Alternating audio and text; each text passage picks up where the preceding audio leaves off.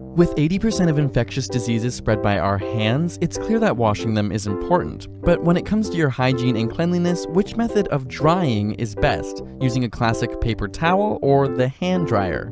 Well, you'll be happy to know that if you wash your hands properly with soap, nearly all traces of bacteria will be removed regardless of how you dry them. But it's when you don't wash properly, or even worse, only wash with water, that how you dry your hands can make all the difference. After all, the spread of bacteria is more likely to occur with wet skin, and rubbing your wet hands on your clothes or touching the bathroom door can often contaminate them even more. It turns out, after multiple studies were analyzed and compared, paper towels came out victorious. Why? A lot of it has to do with timing. The average air dryer requires nearly 45 seconds to reduce hand moisture by 97%, whereas paper towel users achieve the same thing in around only 10 seconds. But after reviewing people's behavior, studies showed that most individuals spent only 22 seconds with an air dryer, leaving their hands less than 70% dry.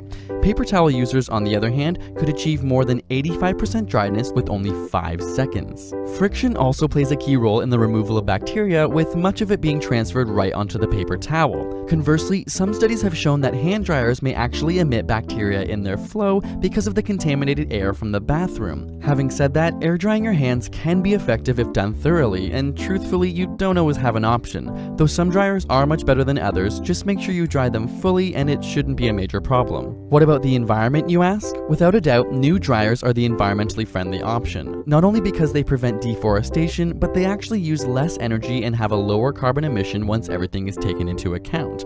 After all, 13 billion pounds of paper towel are used every year in America alone, and that's their major pitfall. So if you're going to use paper towel, here's a quick tip that only requires one piece, as suggested by advocate Joe Smith. After washing your hands, shake them hard 12 times, then fold the piece of paper in half and wipe like so.